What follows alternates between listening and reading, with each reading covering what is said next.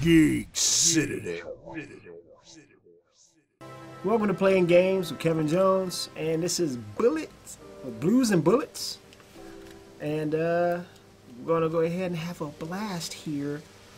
Now, this time I'm gonna do something a little bit different. I'm gonna do something called talking points, which is pretty much explain exactly what the game's about, and then show a little bit of each section of the game. And there's 3 different sections in this game. But first, I want to show a little bit about what the computer is about. I gotta sneeze. Hold on. Alright. Anyway, I've been sick a little bit, so thought I was gonna sneeze. I might sneeze a little bit, but whatever. Yeah.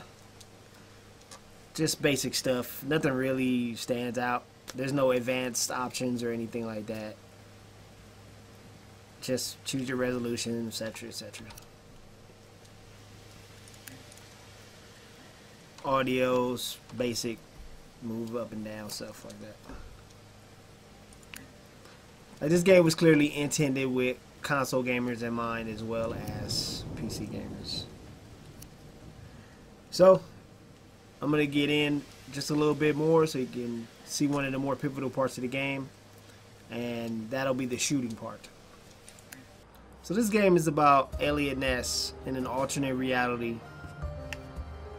where Capone is pretty much exactly the same kind of stuff. Still kind of untouchable style stuff, but instead, Elliot Ness goes to find Capone and try to kill him. Garrison, O'Reilly, DiPietro, Dockers. Garrison, O'Reilly, DiPietro, Dockers.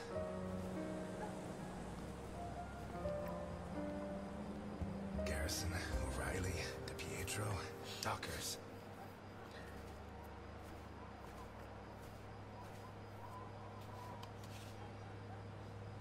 You, call your boss. I have business to settle with him.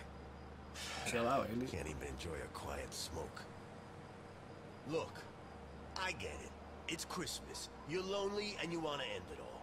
But Santa Esperanza is full of bridges. Why not throw yourself off one of them and leave me a piece? Tell Capone that Elliot Ness is here. We're going to finish this thing once and for all. Yeah, finish it. Fade enough. Listen, you got it backwards. I'm not here to make my boss come out. I'm here to stop you getting in. So here's one of the key parts of the game, which is to make a decision. But this is not one of the hardcore decisions. Like Telltale games, they have choices. So some of the choices affect how the game unfolds a little bit. So in that way, it's a little linear. So let's find out what happens if I threaten this man. I hope you asked Santa Claus for crutches, because if you don't do what I say, they're going to be the perfect gift for you. Maybe I could borrow a pair from your buddy, Dockers. I hear he's never gonna need them again. You shouldn't have brought that up. Oh no? You gonna cry now? Hey, come on. It's Christmas. That glass broke late. At the front gate! So here's the dynamic shooting part. Put down your weapons. You'll get a fair trial. So you can either use the mouse and keyboard or shoot with the controller like I'm using here. My problem with this though is if you switch between mouse and keyboard, it doesn't change the keys at all. Unlike Telltale games that recognize that you switch to mouse and keyboard, this game just says, hey, I'm still using the controller, which is messed up.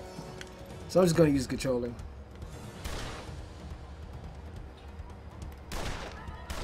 Now you see why that's a problem later, because this is like many games uses QuickTime events. So if you are using the mouse, it won't switch to the buttons for the keys, so you don't know what to do. So you have to switch back to the controller real quickly and hope you don't die. Headshot.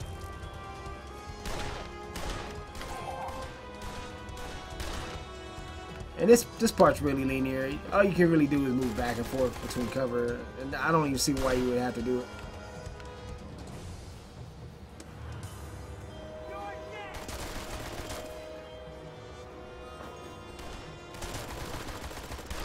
pretty much like a Time Crisis style of. Remember Time Crisis, like reload, reload. It's really in that vein of Virtual Cop and Time Crisis because you don't have any control over where Elliot goes or anything like that. It's also really easy to kill all these dudes. It's not really difficult or anything. See, here comes the quick time event part. If you were using the mouse right now, you wouldn't know where to push. You would have to switch back to the controller. So that's kind of a flaw.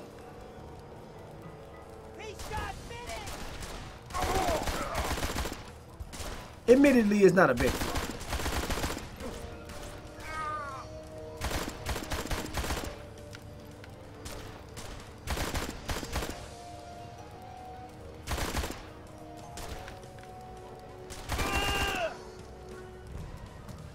One of the things I do like about this game is that it does excel in style.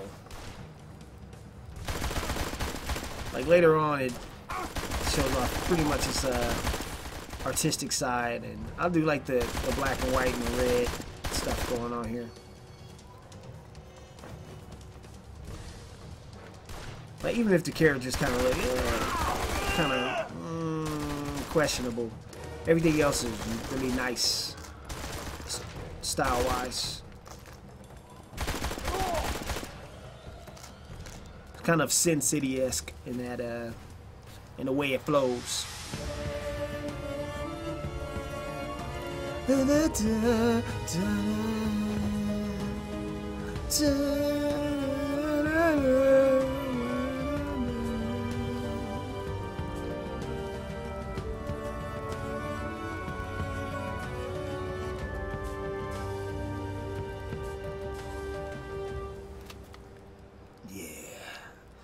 Killed them all.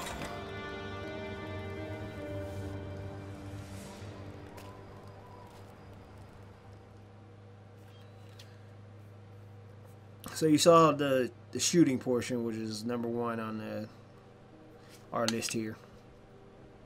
Now you're gonna see the decision part.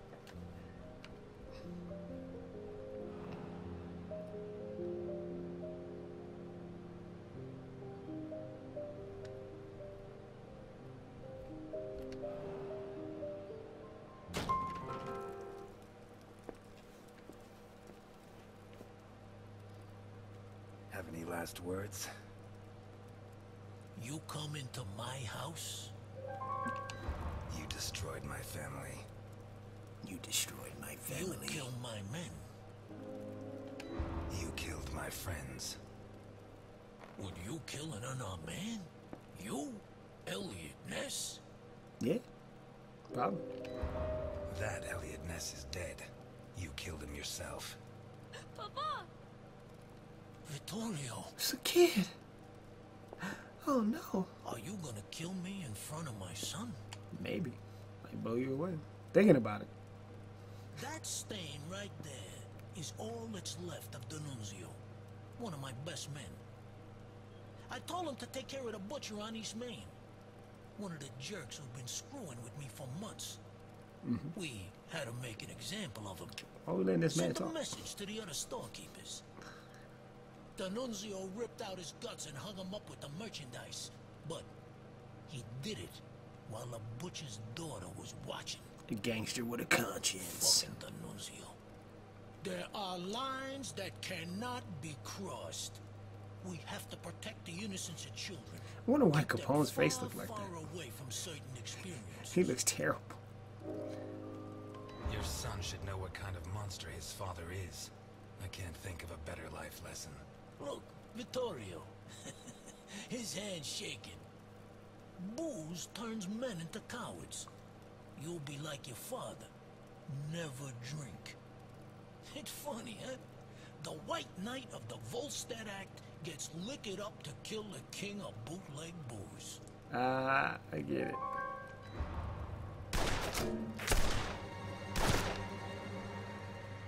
Relax, son. Nobody's going to kill anybody. I'd love to introduce you to a girl your age, Vittorio. Her name is Claire Dockers, and she sings like an angel. You two would get along. So 2 days that ago, Claire's was the father decision caught up with part. yours in a warehouse. Your father was hitting innocent people, and that's not right. He told him to stop, but your father ignored him and pulled out a gun to shoot him. Claire's father was quicker. He drew his gun first and fired, but the bullet jammed. Your father killed Claire's father, in cold blood. He kicked him in the face so many times, not even Claire herself would have recognized him. You'll never prove I killed Darkus. I know, and that's why I'm here. But now I know I'm better than you. Minus all those dudes you killed. Your father is a murderer, and Claire hasn't stopped crying these You last kinda 2 are, too. days, all because of him. Never forget that, Vittorio. Just bust in and killed a bunch of dudes. Like, yeah, murder time. Hold it. Let him go. Run, Ness, and forget I exist, or I'll have to report what you just did. And I do have witnesses. You hear me, Ness?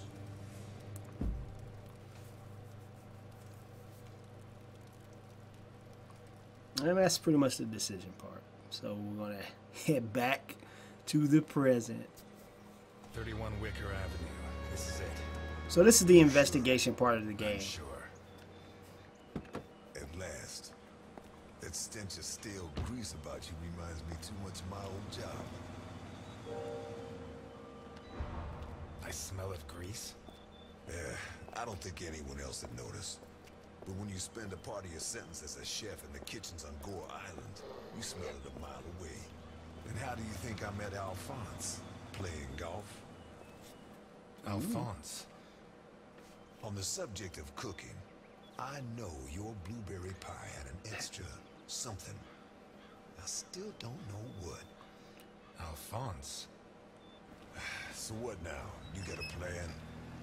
Take a look around, in case there's a rear exit. I'll take the main door. My pleasure. Yeah, get to work.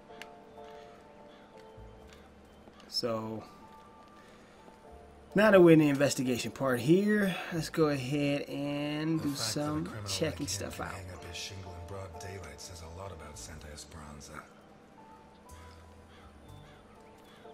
I'm gonna head inside. We don't need to check out any of this other stuff.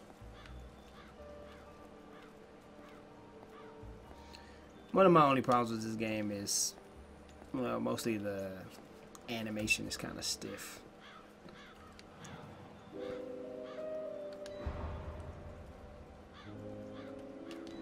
Boccarini? Carlo Boccarini? Yo, Baccarini, open his Nothing of door. interest out back. Sorry. You better come see this, Mr. Ness. See, kind of wonky What is it? animations like that. I don't know how to describe it.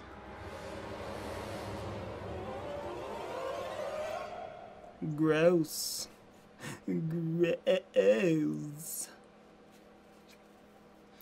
Another key point about this game is that it is really violent. Which you're about to see right now.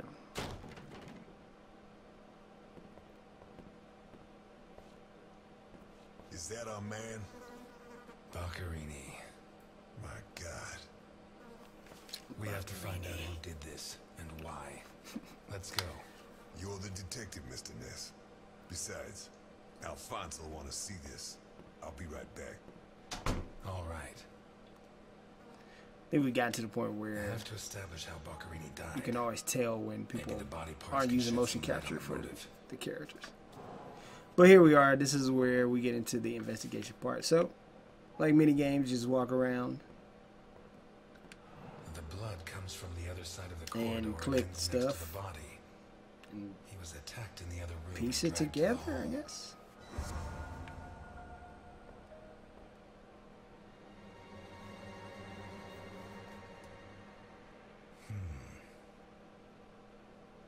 The evidence suggests that the events began in the lounge.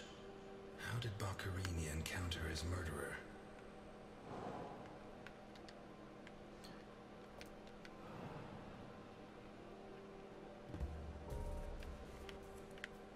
So, yeah.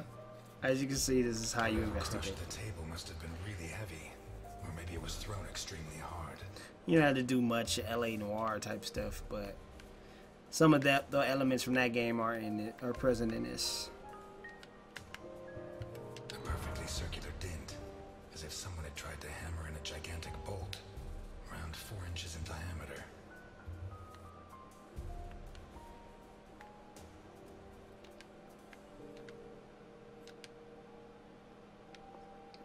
out. Fingernails scratched the wood. Blood ran like water.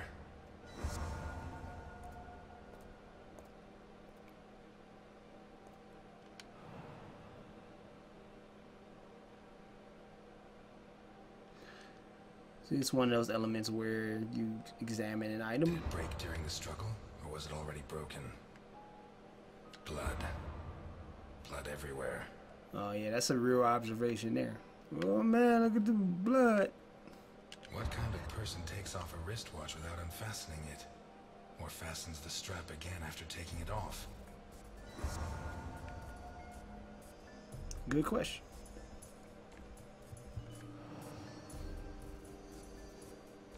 This was opened recently. Those animations sometimes. Robot man. Smells of whiskey.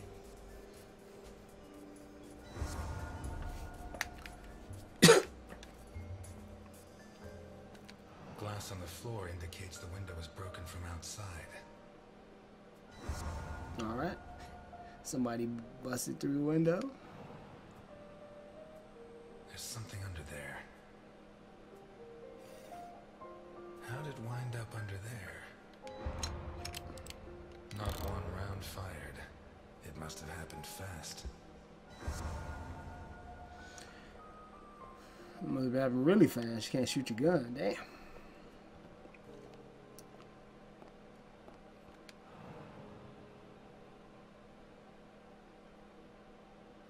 One knife's missing. The biggest one.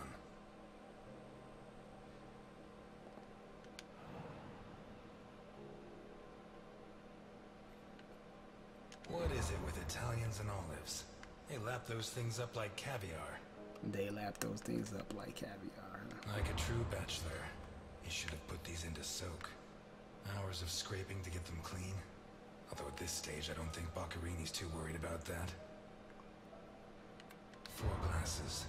2 of water, 2 of wine. I've always been a whiskey man, but I know a good wine when I see one. Leftover lasagna, and it looks good. Why is it that 2 out of 3 Italian gangsters are great cooks? I'll never understand what the deal is with them and cooking. The plates and the glasses leave no room for doubt. Boccarini had company for dinner. Yeah. Company.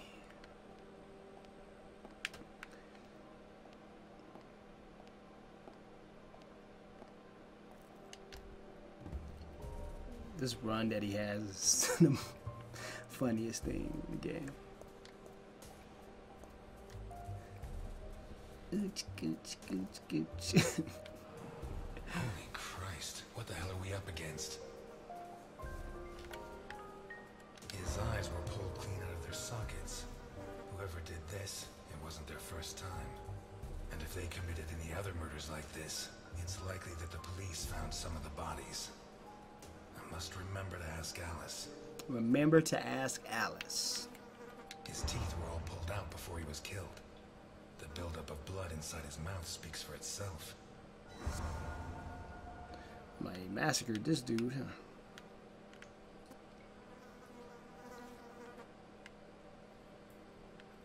Pity he won't last till Christmas, because he'd almost pass for a tree. There's no doubt the murderer took his time. Pass for a treat? This isn't a cut, it's a tear. His hands were ripped off. Who has that kind of strength? Nobody. Like seriously, nobody. Once he got stuck in there, looks like the bottom of a glass. It's Boccarini, no doubt about that. Although the one I remember was more together.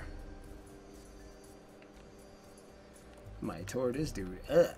He had a bad day. Takes a strong man to tear that out. Or several.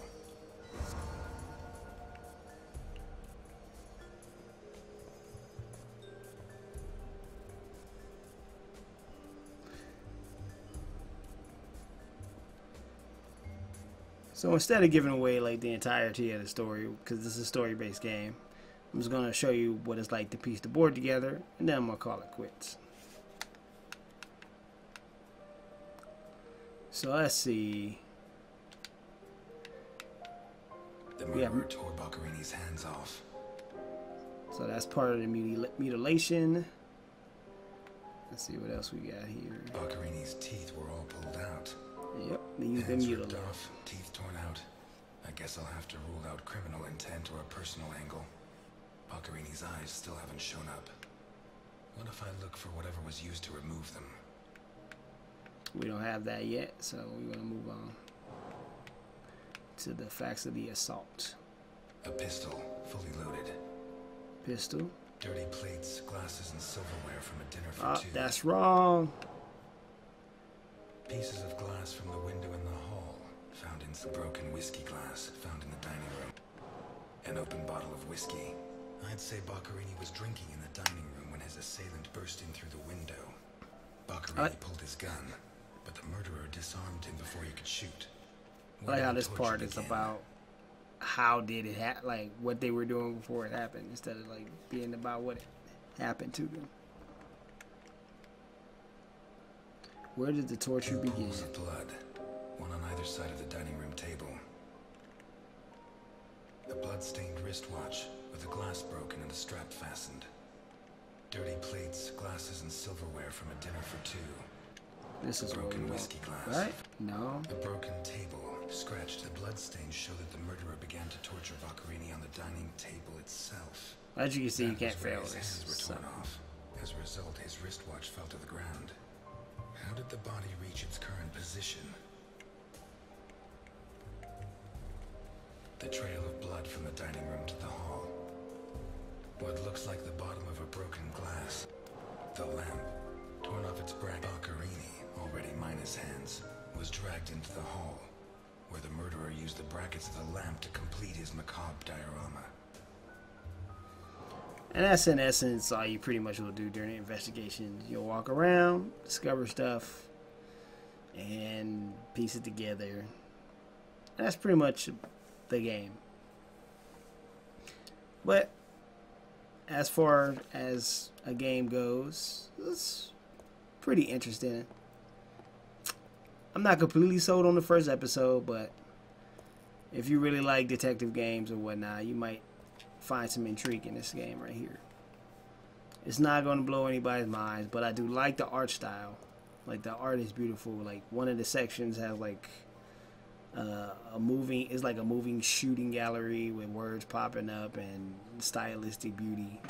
And I really like it. So far so good on this game. It's pretty average so far, but it's got many more episodes to go. So I'll give it a wait for a sale, if anything. But anyway, this has been Kevin Jones. Holding it down for the Citadel. See you guys next time.